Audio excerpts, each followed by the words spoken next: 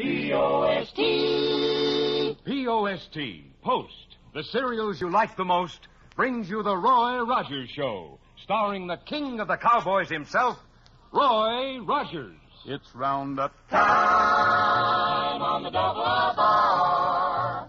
So saddle your horse, 'cause we're gonna ride far. The Double R Bar Ranch transcribed stories and songs of the real West with the Whippoorwills, the wisest trail scout of them all, Jonah Wild, played by Forrest Lewis, the Queen of the West, Dale Evans, and in person, the king of the cowboys, Roy Rogers.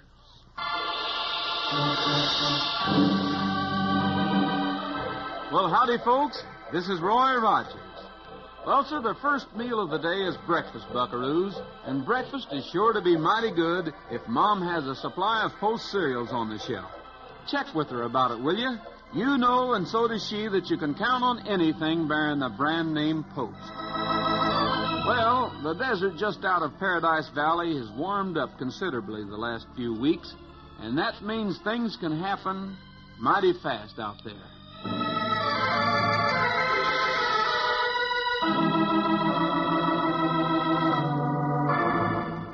Strangulation. These is real. I wouldn't. Real nuggets. Mrs. McKenna, Laying right here in the desert sands. All a body has to do is to reach down and pick 'em up. Mrs. McKenna, this discovery must be kept secret. Secret? Secret, you say? Huh. You don't think I've been prospecting gold 35 years and not know a strike has to be kept secret, do you? This is just between you two men and me and Amos. Amos? Who's Amos?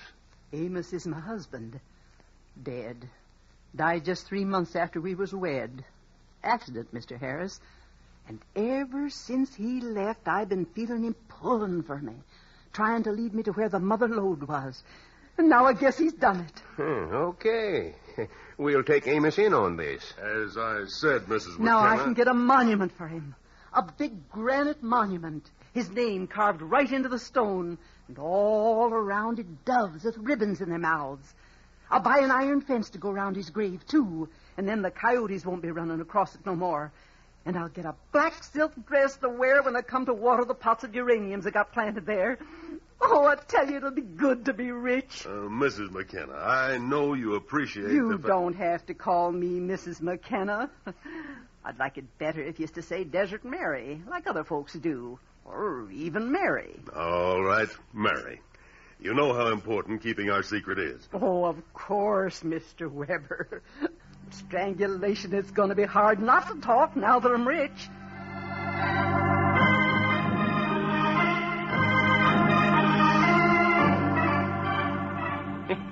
She won't tell. Oh, no. Can't you see her when she gets to town? Opening that dirty old poke, spilling out her 5 nuggets. Strangulation, boys. I'm rich. Boss, this is going to be the biggest deal we ever put over. Why not? Isn't the sand loaded with gold nuggets? And didn't we put them there ourselves? Well, we'll give her a few hours start, Harris, so she can spread word. Yeah. Then we'll go on into town and see if we can do any business.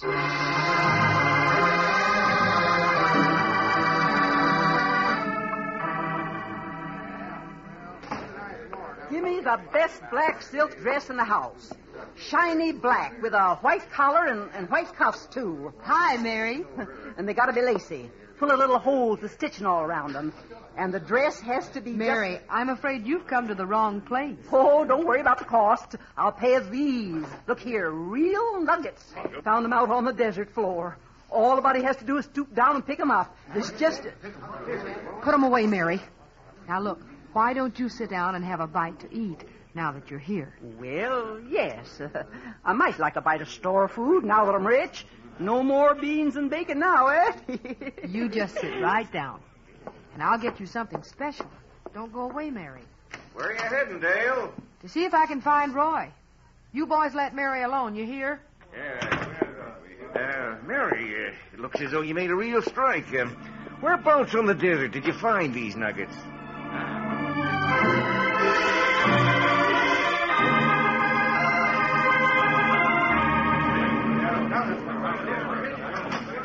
Oh, Mary, can you come here a minute? What's that? Well, sure, Dale. I was wondering what happened to you. Roy Rogers wants to talk to you for a minute. Howdy, Mary. Say, we hear you struck it rich. Roy, Joni, you see that burro tied to the hitching rail? I spent 20 of my 35 years prospecting, chasing him down. But listen to this, you mountain canary. I'm rich now. I'm going to hire me a boy to hold rope on you all night long, every night. Mary, Roy wants to talk with you. Wish there was some way of magnetizing him to make him stay home. Well, what was it you wanted, Roy? I wondered if you'd located your claim yet and filed on it. Why, I guess not. Well, let's do it right away then. Sure. And while we're there, I can introduce you to my partners. Have you got partners, Mary? 2 of them. Mr. Weber and, Mr. Harris. They just bought the land out there, and they happened to stumble onto me as I was picking up a nugget. They made me a partner. Said they'd have never known there was gold on their land except for me. What do you think, Roy? Fishy as a mackerel barrel. We'd better get out there. Come on, Mary. I'll untie your burro. Roy unties Desert Mary's burro, then he, Dale, and Jonah mount their horses. The customers in the restaurant are watching greedily. And as the little party rides away to post a notice on Mary's claim, the customers step outside to get a better view. Well, Roy Rogers riding off with Mary shows there must be something to her talk. Now, that desert's a big place. Don't seem quite right for a woman like Desert Mary to get it all. Now, a local person ain't got no real use for a lot of gold. Boys, it comes to me there ought to be enough for everybody. What do you say we follow them, see where they go? Excuse me, gentlemen. I imagine you were speaking of Mrs. McKenna's discovery of Desert Mary, I believe you call her. You know something about it? Yeah, we know all about it. Mr. Harris and I happen to own the land where she found the nuggets. We bought it just 2 weeks ago at a government tax sale. But understand this, Mr. Harris and I would be the last persons in the world to say that there's any appreciable amount of gold located there. Would you consider selling the land or part of it? Why, yes, I might. Well, for a price.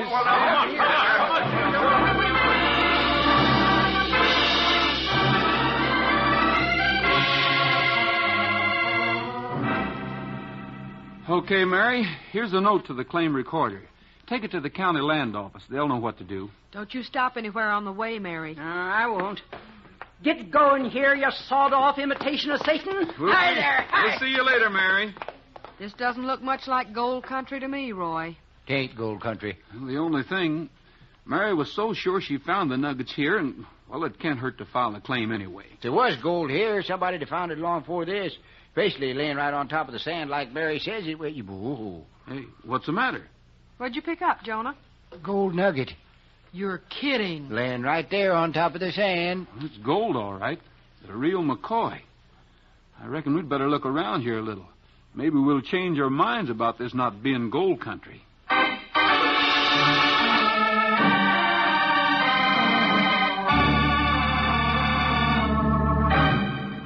Here's another. That makes 12 altogether, besides the 5 Mary found. I think we'll make a report to the sheriff.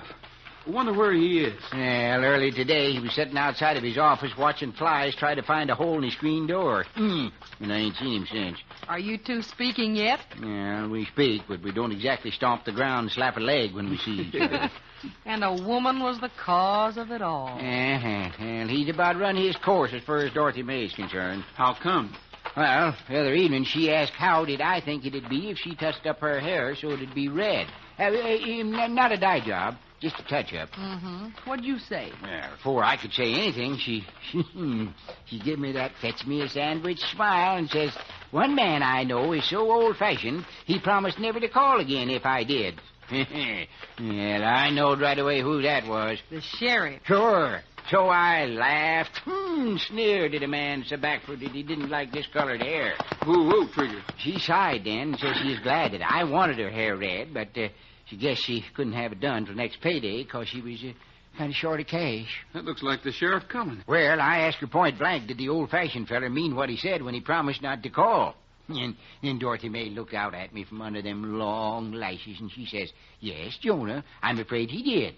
And right then and there, I whopped $5 out of my pocket, and I says, little girl, always called her little girl, you see, you just go get your hair redded as red as you want it.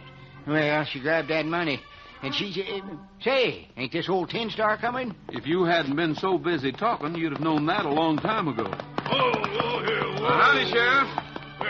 Roy, there's a couple of strangers in town an hour ago selling parcels of this land. Well, that's interesting. I'll say. Folks was buying like there was a shortage. They disappeared before I could get to talk with them. Old, you move slow. Selling land. That clears up a lot of things. Yeah, they could have ceded the land, Roy. Yeah.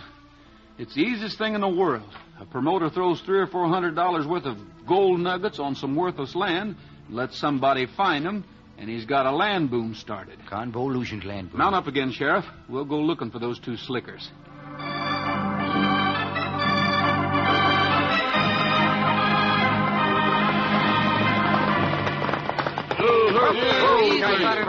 Hey, what have we got coming here? These may be the two we're looking for, Roy. And they're strangers, all right. Not staying at the hotel either. I wonder if I like red hair myself, come to think of it.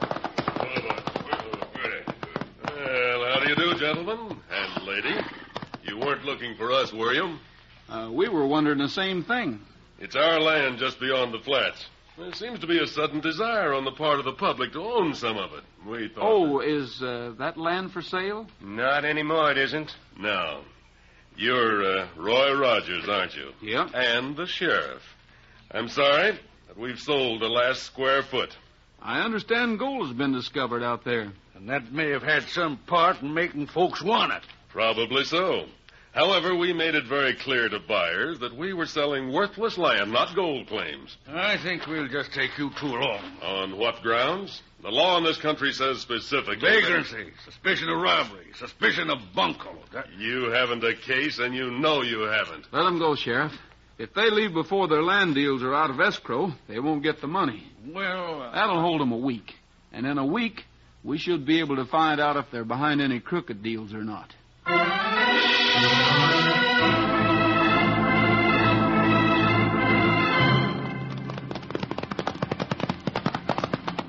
What is it, Roy? What's the matter?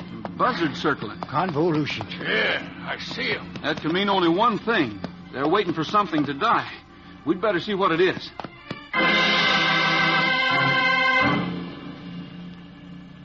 Roy.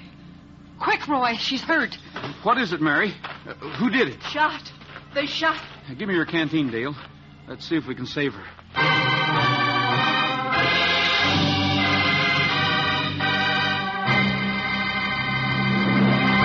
Howdy, Fords. Things sure have been jumping at the ranch, and that's just when a feller needs a good supply of energy most. So take an old hand's advice. Tomorrow, when you roll out of your bunk, corral yourself a bowl full of that great energy-giving cereal, Grape Nuts Flakes. Why, 2 minutes after you polish off a bowl full of Grape Nuts Flakes, their powerhouse whole wheat energy starts to go to work for you. That's the kind of quick energy you fellers and gals need. And you get it from Grape Nuts Flakes, 'cause their 2-minute energy has been tested and proved. And you'll go for Grape Nuts Flakes sugar-roasted flavor. It's plumb delicious. So ask Mom to get you Grape Nuts Flakes, the 2-minute energy cereal. Look for Roy's picture on the front of the package, you hear? For 2-minute energy, what'll we eat? Grape Nuts Flakes, avoid their retreat. Yes, their 2-minute energy has what it takes. So rise and shine with Grape Nuts Flakes.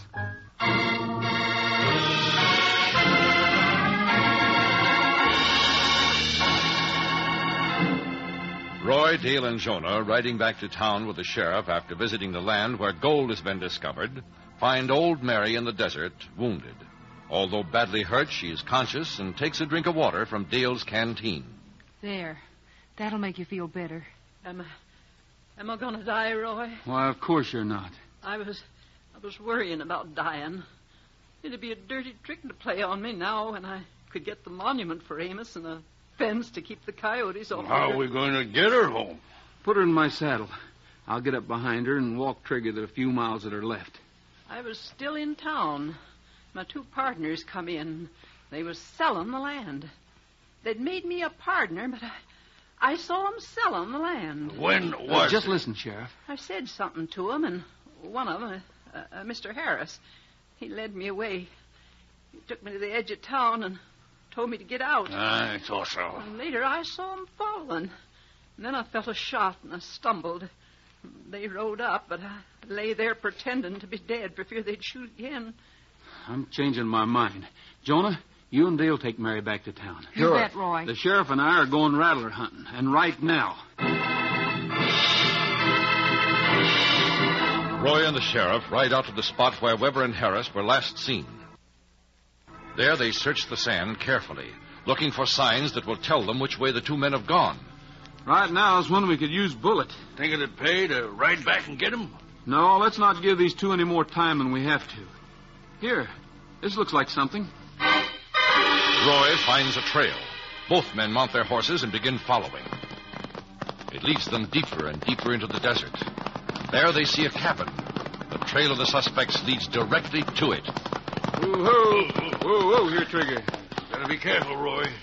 They're in the cabin, more than likely. Come on. No cover for us between here and there. They have all the advantage. Except these guns. Funny they aren't showing themselves. They must know we're here. Probably waiting until we get right up to them. Not a sign of life. Horses out back. Yeah, I noticed. Stand to one side. I'll push the door open. Even as Roy reaches out, the door opens. Weber stands in the doorway, smiling. Gentlemen, this is a surprise. Where's your partner? We're representing the law. Come in, won't you? Weber steps back. Still cool, still smiling. Roy and the sheriff enter the cabin. Now, what can I do for you? Is your name Weber or Harris? Weber. Gordon Weber. Where's Harris? He went for supplies. I don't expect him back before evening. Now, I'll wait, Sheriff. You take this hombre on in. In where? You're under arrest, Weber. On what charge, may I ask? Attempted murder. And whom did I attempt to murder? Desert Mary was He's found. baiting us, Sheriff. Frisk him. I'll keep him covered. Put those hands up. You won't find a gun on me. In fact, there aren't any guns in the cabin. Neither my partner or I own a weapon. Stand quiet. And as far as trying to murder anyone, I'm rather surprised you gentlemen would place confidence in Desert Mary's word. It's quite apparent that the woman isn't right mentally. I'm presuming, of course, she is the one who's accusing him. Get him, Harris! As Weber shouts, Roy instinctively turns. Behind him, Harris. Harris brings his gun butt down on Roy's head. At the same time, Weber springs, knocking the gun from the sheriff's hands. Roy has been surprised. He staggers momentarily, and Harris closes in, flailing him without mercy. Roy is backed against the wall, trying to pull himself together. Weber crashes his fist on the sheriff's chin. He does it again. The sheriff goes down, knocked out. Weber hesitates as though deciding whether to help his partner or to escape. He makes up his mind, runs to the back door and outside. Harris is distracted for an instant by Weber's cowardice, and at this instant, Roy sees his chance. Harris drops to the floor, unconscious. Sheriff, come on, wake up. Oh. Sheriff. Where? Weber got away. No, Harris was outside, I guess. He came up behind me, and Weber jumped you at the same time. You feel all right? I will in a minute. Well, sit down while I rope Harris. Then we'll start riding again, and this time we won't be quite so polite.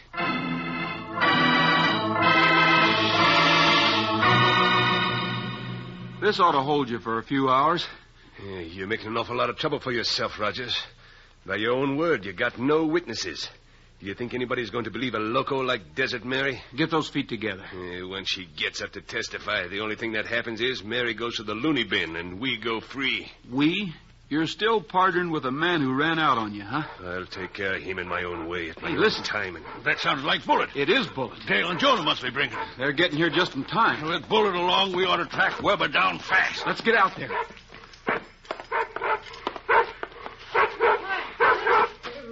Here we are, Dale. Jonah. I'm mighty glad to see you folks. Gonna need you, Bullet. Yeah, say, Chin, sir. Well, you know you got a big dirty spot on your chin. That or the is not dirt. Slugged, huh? Roy, we found out something you should know. The money isn't in escrow. What? Weber and Harris had a deed to the land, and everybody was satisfied that the title was clear, so they agreed to hand over the money to him instead of placing it in escrow. Oh, that's great. Oh. Weber must have the money on him then, Sheriff. I've searched Harris. You've got one of them? Yeah, but Weber's still loose.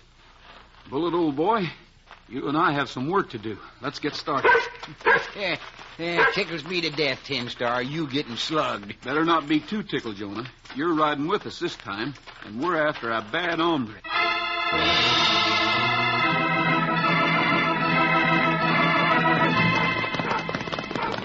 Looks like he's heading for Bingtown. Maybe he has friends there. Friends or no friends, we're taking him. After an hour's hard riding, Roy and his party reach the outskirts of Bingtown and slow their horses. Bullet continues to run ahead, evidently sure of the trail. He leads them through the town, along Main Street, and toward the railroad station. Oh, pull in a little. There's the horse he was riding, standing by the freight depot. Now we'll have to go to work. Buller's been following the trail by the scent of the horse. The polecat's probably hiding in the freight depot. Oh, there. Oh. How about the train? He might be on it. Dale, go in and ask the station agent if Weber bought a ticket, will you? Hurry. You bet. Horseback thing's liable to pull out. Maybe you'd better search it first. Dale will find out. You come with us, Bullet. We may need you. Ain't gonna be no picnic searching the freight depot. All them crates and boxes.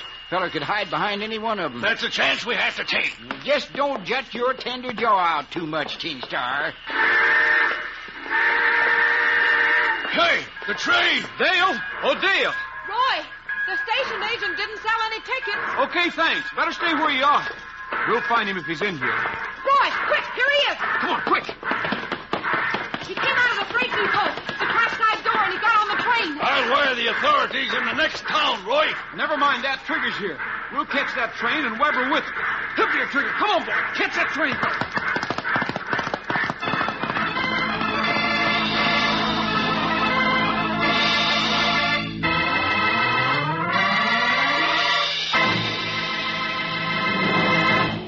Say, ever notice how fast good news travels? Well, that's just the way the word's getting around about wonderful Post Sugar Crisp. Yes, sir. Folks just love that delicious new cereal treat, and they want to tell everyone about it. You will, too, once you try it, because Post Sugar Crisp is fun to eat all day long. Tomorrow morning, you just pour out a heaping bowl full of that sugar and honey-coated puffed wheat. Add lots of cool milk or cream. You don't need sugar. Post Sugar Crisp is just sweet enough. And how you'll love each delicious spoonful. If you go for between-meal snacks after school or at bedtime, try Post Sugar Crisp then, too. It's so delicious and satisfying. Or when you're watching television or studying, just reach into the Post Sugar Crisp package and enjoy it as is, just like candy. And say, it's good for you, too. Wheat for nourishment, the sugar and honey coating for flavor, plus quick energy. No wonder Post Sugar Crisp is such a favorite. You try it. Get Post Sugar Crisp right away. Look for the package with the 3 little bears on the front.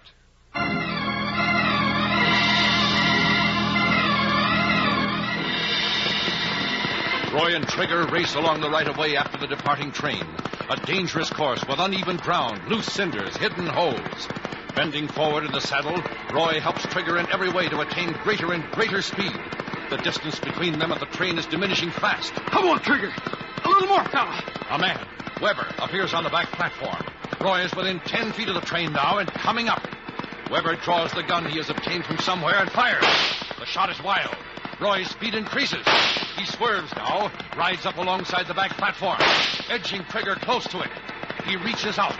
He grabs the railing, holds himself up, then aboard. As he does so, Weber lunges. I'm taking you, Weber. You've had your last chance to use a gun. That'll do it.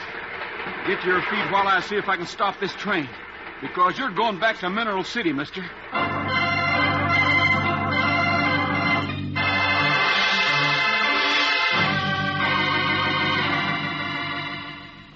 Mary, we're just sorry as you are that you didn't make the big strike you've been dreaming about. Oh, it's all right.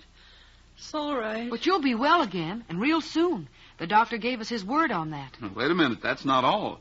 The folks who were after the land have their money back. And they've also learned that it doesn't always pay to be greedy. Here, Mary, they want you to have this. What is it? Money. You're to buy the monument and the iron fence you wanted. Oh, strangulation.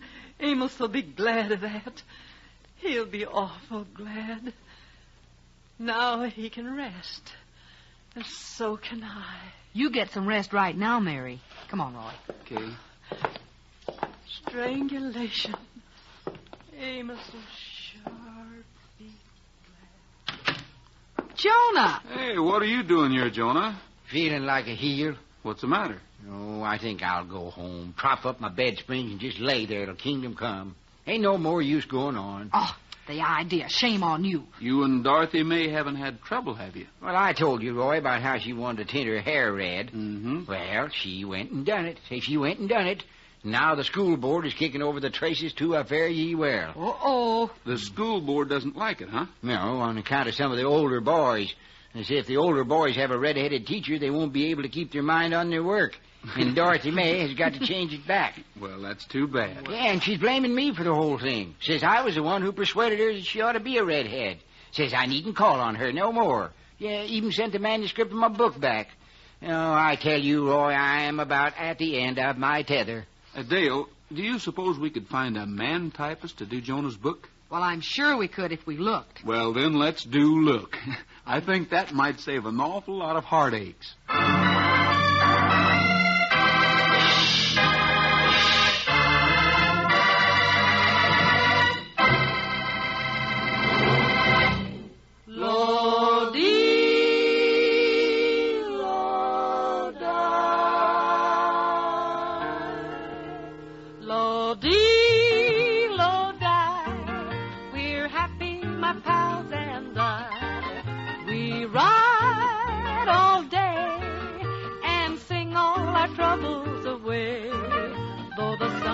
Blinding and the trail is a-winding. The western wind is high.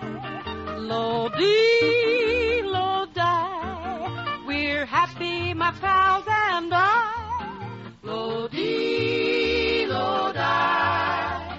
We're happy, my pals and I. We ride all day and sing all our troubles away. Though the sun is blinding and the trail is a-winding, the western wind is high. Lo-dee, lo-die. We're happy, my pals and I.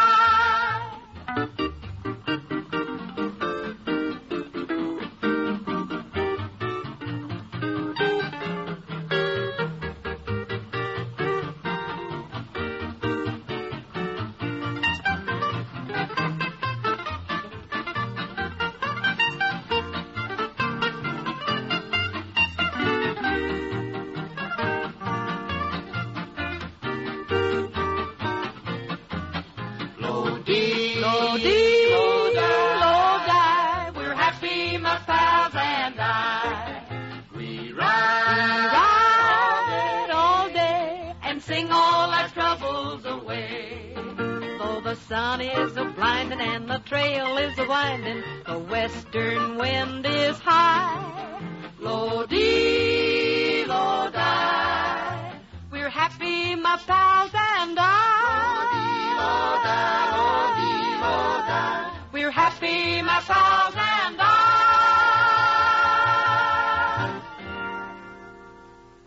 That's all for now, folks. This is Roy Rogers saying to all of you from all of us, goodbye, good luck, and may the good Lord take a liking to you. See you next week.